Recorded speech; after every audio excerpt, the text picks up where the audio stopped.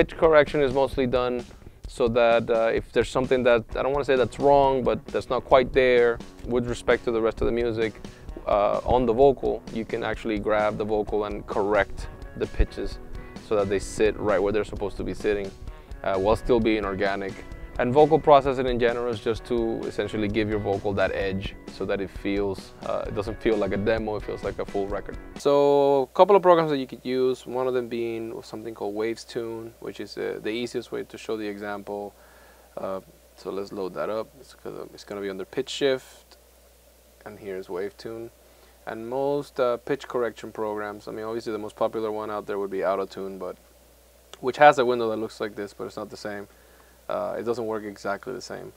And then the most, I guess, more accurate one would be something like Melodyne. And this is Waves Tune. Somewhere in between Melodyne and Auto Tune lies Waves Tune.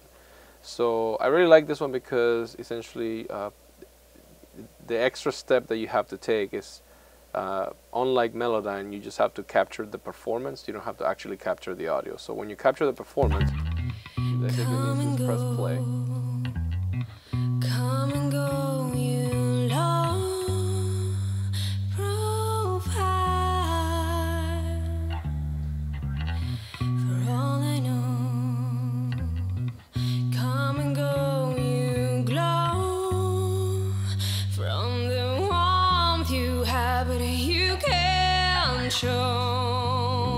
Can't you hear? There you go. So these little squares that you see is essentially the root note that the plugin believes that note is in. And there's a lot of things going on in this plugin, but let's just concentrate on the basics the basics right here. So let's say, for instance, we feel like that this section right here.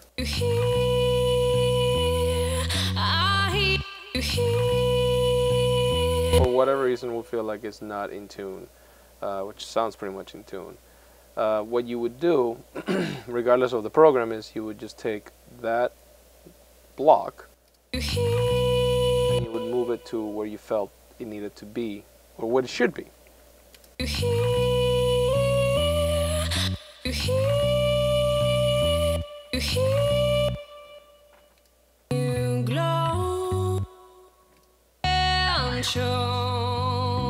Can't you hear? If you felt like, oh, you know what, I like that better, then you might want to work on the notes that come before it, so that it makes some kind of sense. Because right now it's going from really low to really high. So. Can't you hear? So we might try and figure out like where that would be. One advantage that this plugin has is that it has these notes. So let's say, for example, we say, oh, it might be cool if it goes from here to there, so we could just double tap and it'll take it up there. Can't you hear? And obviously that didn't work, so you just undo and it'll take you back down to where you were. I'm just going to quantize all the notes there. And then there's green lines right here.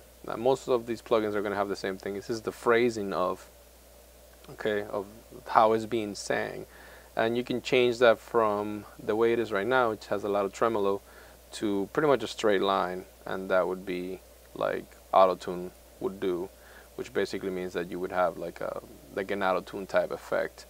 Each little block will have its own set of controllers. Now this is the light version of Waves Tune, so it's going to be sort of limited to what you can see, but you guys get the idea. So that was a little bit of a pitch correction and a little bit about vocal processing. There's so much more to do there. But of course, if you want to see more or learn more, please visit sae.edu for more tutorials, and I'll see you next time.